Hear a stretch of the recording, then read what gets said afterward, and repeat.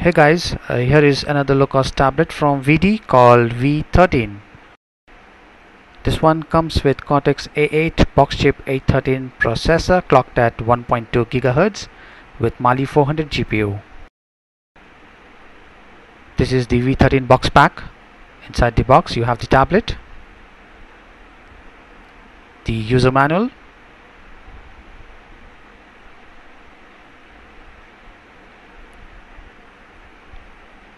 the adapter, power adapter, the power pin. This is the USB to micro USB cable.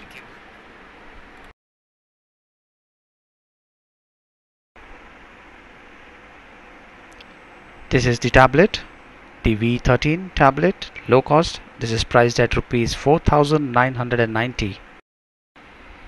It's lightweight, good build quality and black and white combination. The tablet is quite slim and very comfortable to hold. The VeeDee logo, the power button, 3.5mm jack, micro USB port, DC in and volume rockers. These are the buttons on the right hand side and there are no other buttons anywhere on the other sides. Overall, I am very impressed with the build quality.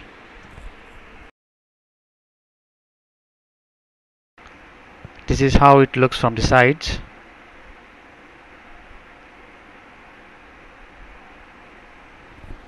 From the front, the back,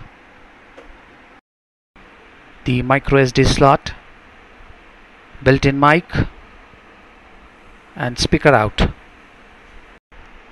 The backside has got a unique texture and a mild embossing, as you can see here. If you move your fingers on the textures, you can hardly feel it. This is the front camera. Let's power on the tablet. With 4GB internal storage, it will cost you rupees 4,990. This one is with 8GB internal storage. It has G sensors for 3D gaming, built-in Wi-Fi, external 3G support via dongle. However, there is no HDMI port. The Android 4.0 OS has now started.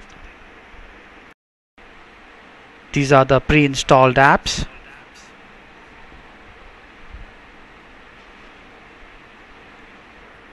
The performance is very good. It's very fast. As you can see, the touch is very sensitive. It's capacitive touchscreen. I've connected the pen drive to the USB to micro USB cable. This tablet comes with a micro USB port and not a mini USB port which you usually find on other tablets. Okay, it's connected. And now I'm going to access the contents of the pen drive. Going to the file manager, the USB drive. I'm going to open an image and just try zooming in. As you can see, it's very smooth. No issues.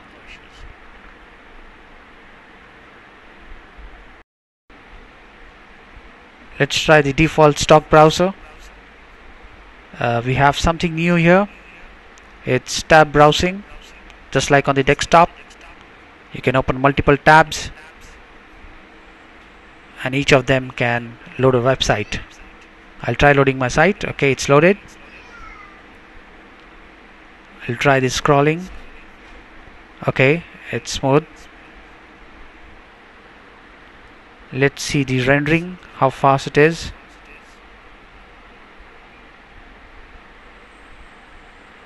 Okay, there is a small lag.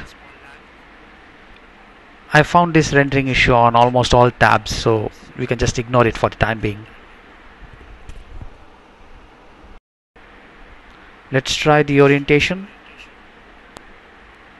Works perfect. Of the 512 MB RAM, 354 MB is available for the user. This is the internal storage, 1GB free, 123 MB used. And this is the SD card storage. This is the internal SD card storage, which is 5.6 GB free. This is the 8 GB version. There are no physical buttons for navigation, and hence you will have to use the on-screen buttons.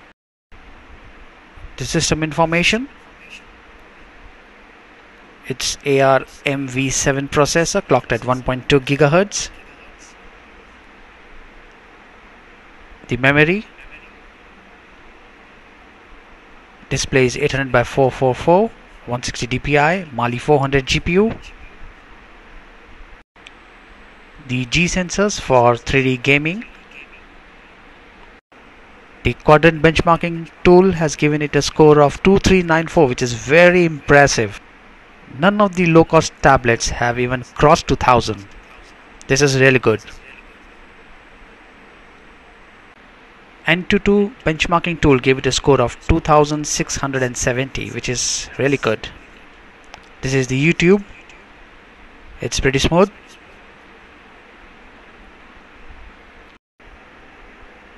The tablet is very comfortable to hold, and the battery doesn't get heated up as much as it does on the other tablets. Well, that's it for now. Thank you for watching this video.